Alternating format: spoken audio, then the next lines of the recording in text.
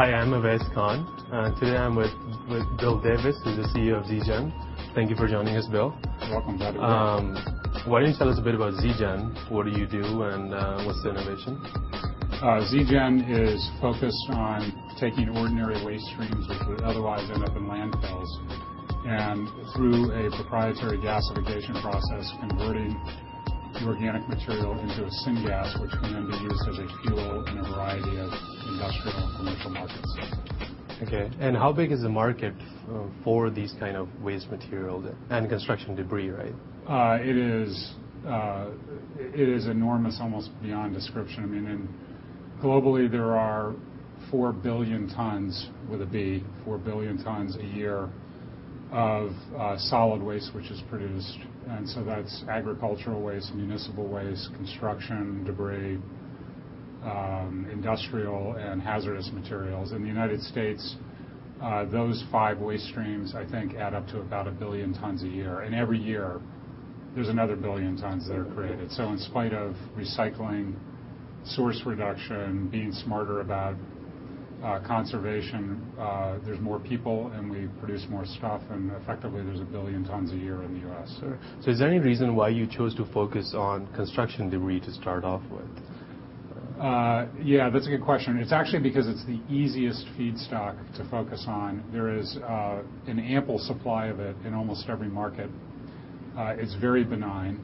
So nationally there's over 100 million tons that are produced every year, and it is benign, it is consistent in the sense that it's relatively homogeneous compared to municipal waste, which is really the largest alternative. Is very heterogeneous. It has environmental problems associated with it, and it doesn't have as good of a BTU value or energy value. So construction debris is an easier place to start, we think. I see. So I assume you're going to be building plants, right?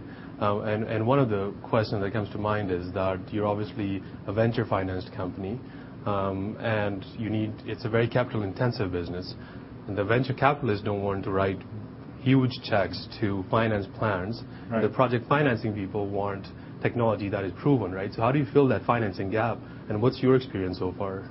Delicately. That's how we do it.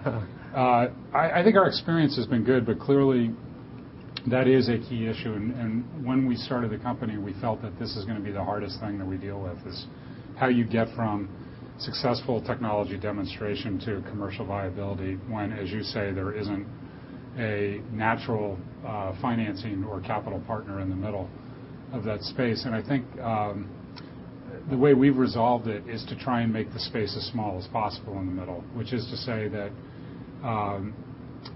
venture capital firms are now doing more to prove out technology and get it to the point where it is commercially viable, even if it means equity financing first commercial facilities, or participating in that space when they didn't used to want to play there, as you point out. And secondly, I think that private equity firms are dipping down in order to get access to deal flow. So 3 years ago, they wouldn't touch a pre-revenue company. Now they're touching promising pre-revenue companies, because if they don't, that company may go straight, it may bypass private equity and go straight to conventional banking in order to provide the capital. But the other thing that we're doing is we've modified our business strategy a bit as the price of building out a power plant has increased. So when I started the company 4 years ago, it was maybe $55 million to build a full-scale plant. Today, it's double that.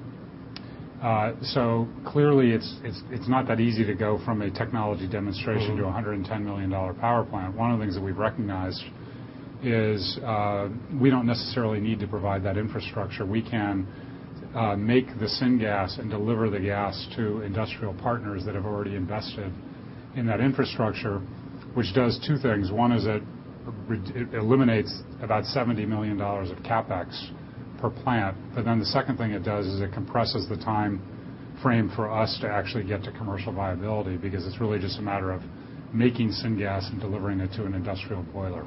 Well, that's great. I mean, I think that's a very innovative business model. And how's there's market acceptance to that model so far? We think it's good, especially in a world where the price of natural gas and residual oil are increasing over time. So right now, if you look at residual oil, it's about $17 an MMBTU. We can make a renewable syngas to displace residual oil for under $6 an MMBTU.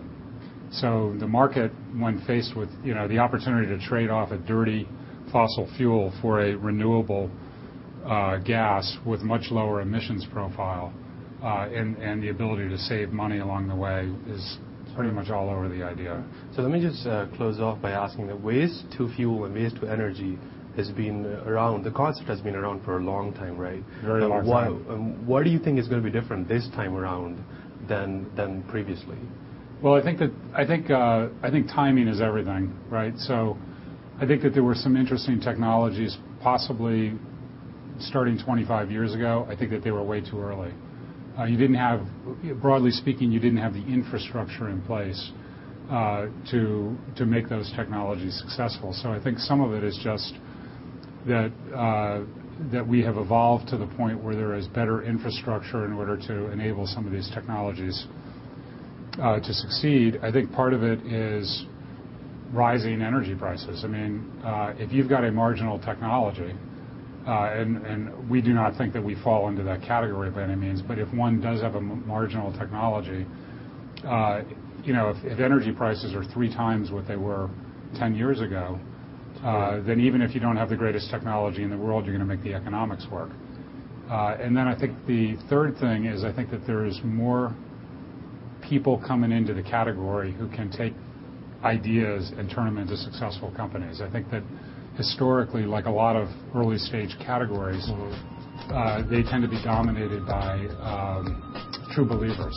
And I think what's happening is the true believers are getting pushed out, and you have people that understand how to build businesses and assemble financing and do what it takes to create a successful company. Well, that's great. I mean, it looks like you have a very innovative company with a great technology. So wish you all the success, and thank you for joining us. I'm Awais Khan. Today we're with Bill Davis, who's the CEO of ZGen.